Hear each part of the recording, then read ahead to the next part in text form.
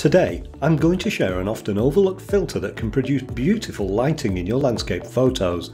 Be sure to watch the entire video because there are a few tricks to applying this filter that make it work so well.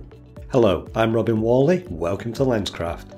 This is my starting image opening the On1 Photo RAW software where I'm using the effects module. Whilst the camera has done a good job of capturing the scene, the colours in the image aren't what I want. The scene looks a little bit grey and the sky is a bit too cyan in this shot. Ideally I'd like the light to be bluer with a nice pink glow to it. The way I can achieve this in On1 Photo RAW is using the simple photo filter. There are a couple of ways I can add a new filter to an image. Over on the right side of the interface I can click the Add button and then choose the photo filter option from the list. After adding the filter I can choose one of the colour presets by clicking the icon. There's also a drop down where I can choose other options because the list is too large to be displayed as icons. For this photo I'm going to select the magenta preset, which applies a magenta colour across the entire image. If you want to change this behaviour, you'll find a small drop down where you can choose from 4 different filter types. Let's keep this filter simple and use the solid option, but I do want to change the colour as I don't think magenta's working quite right. I can do this by clicking the colour swatch, which opens my computer's colour picker dialog. The colour wheel allows me to pick a better colour, which I can see reflected in the preview. The nearer to the edge of the wheel I select, the stronger the colour is. For this image I want something in the middle, from the area between the blue and the magenta.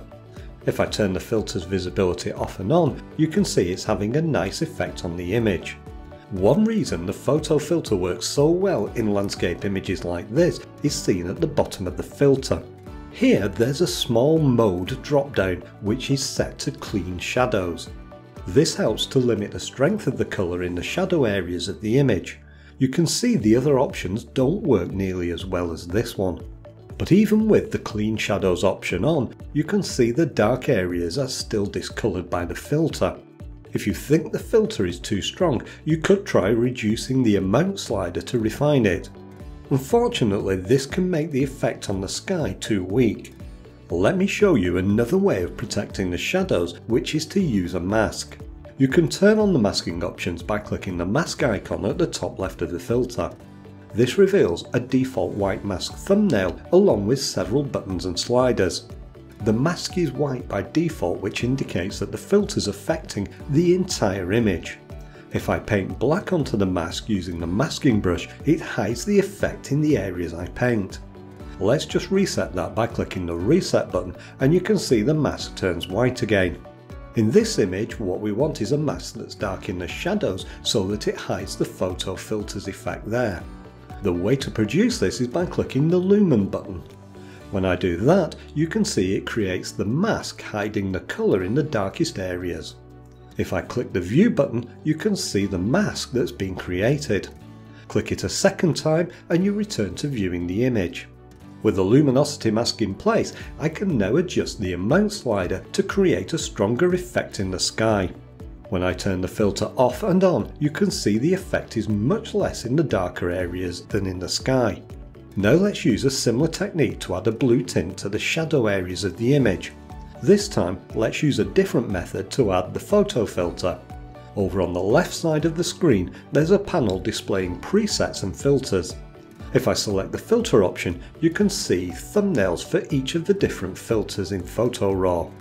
Now I can select the photo filter, which opens a series of filter presets. Let's select the blue preset by clicking the thumbnail. Now I can click the colour swatch to open the colour picker and colour wheel again. Personally, I find the colour wheel the easiest tool to use, but there are other options in the dialog.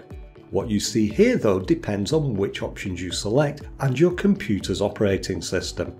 Let's use a blue that's edging towards pink. As before, I'll click the lumen button to produce a luminosity mask for the image. But this time I want to affect the shadows and not the highlights. I can do this though by inverting the mask using the invert button. Now the mask restricts the blue tint to the shadow areas in the image. Another way to control the effect is by using the blending option controls for the filter. You can access these by clicking the cog icon to the top right of the filter, and each filter has its own set of options. There are several controls in this section, but we want to use the 3 sliders to the bottom. These allow you to protect the highlights, or shadows, or skin tones in the image from being affected by the filter. You can see when I move the shadow slider over to the right, the effect becomes less intense in the dark areas of the image. We can then adjust the overall amount slider to control the effect. In some situations you might find it hard to control the effect using just the amount slider. When that happens, try using the opacity slider for the filter instead. By reducing the opacity slider, you lessen the filter's effect. If I click the preview button at the bottom of the screen, you can see the effect these 2 filters are now having on the image. This gives the image a completely different feel. And we've achieved all this using a simple luminosity mask together with the simple and often overlooked photo filters. But if you want to take this one step further, On1 Photo RAW gives you greater control over the luminosity mask than I've demonstrated, and I explain that in this video. By learning how to use the other controls to limit the filters, you can produce excellent lighting effects.